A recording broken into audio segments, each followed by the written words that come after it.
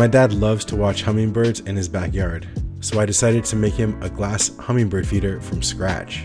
First, we need to twist up some line tubing and make it circular. Then we need to make the feeding tubes and pull them out. Finally, we'll add a little hook to the top and let's see what he thinks. So your little gift is in here. Where'd you get this thing?